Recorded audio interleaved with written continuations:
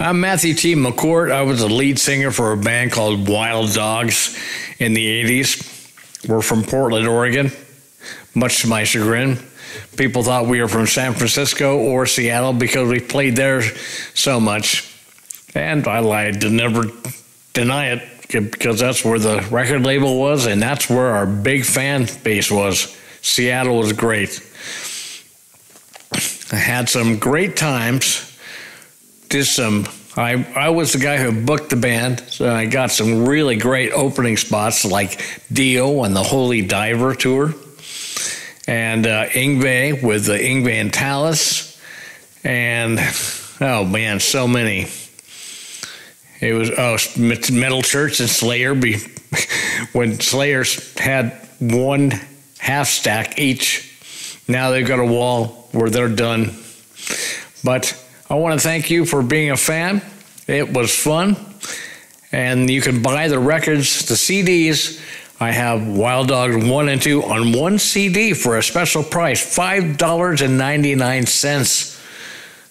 I want to clear all the CDs and T-shirts I have out because I need the room for production for my next venture, which is going to be full-time on TV. We produce a show called Mr. Personality that stars a talking cat named Gino. And yeah, it's for real. And he's also going to host a podcast. And I've been doing podcasts for the last year.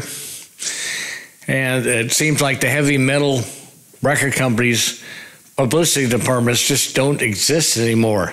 I used to be able to call them up. They would send me videos to play on my TV show and hook me up with shooting the bands. Now I don't even get a call back, and there's not a publicity department. No wonder nobody sells any records. Nobody knows about it. It really is. I thought I was a best kept secret in music, but no, heavy metal is the best kept secret. And they won't acknowledge the fact that the industry is changing. CDs, vinyl, and tapes are going away. The distributors are dropping out every month. Pretty soon we'll only have used record stores. It sounds bleak, but if you assimilate, you can survive.